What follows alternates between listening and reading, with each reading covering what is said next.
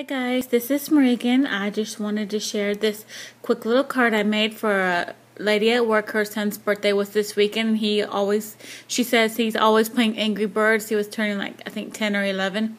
So I made her daughter a card for graduation. He really liked this slider card. So I made this little Angry Bird slider card for him. It's pretty big. I used a full 12 by 12 sheet of paper and just folded it in half because I wanted to put a little scene on there.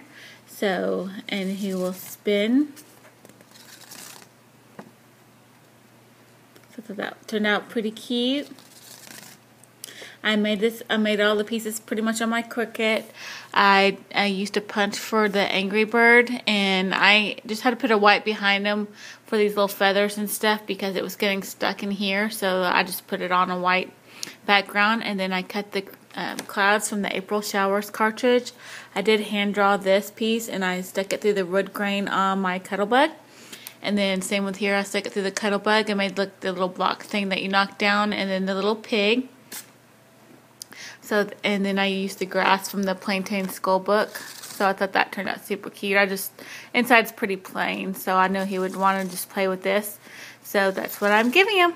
Thanks for watching. Bye.